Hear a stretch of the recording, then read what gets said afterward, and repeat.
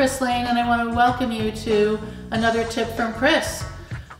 I know I'm asked, and I find it surprising just being in real estate, but I've been asked by a couple sellers recently who actually purchased their home from other agents if they could talk to me because they felt that for whatever reason they needed to work with the person who sold them the house before they could list a house with me.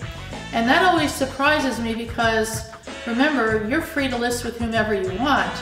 And talking to me, the leading expert in the marketplace, is always beneficial for any seller before you make a decision.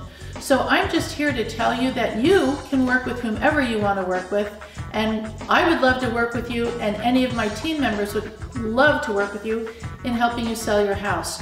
So whoever you bought your house from does not have to be the agent you list your house with, whether it's 6 months after you buy and you're transferred, whether it's 2 years later, whether it's 6 years later, 10 years later, or 20 years later. We're here to help you and would love to work with you.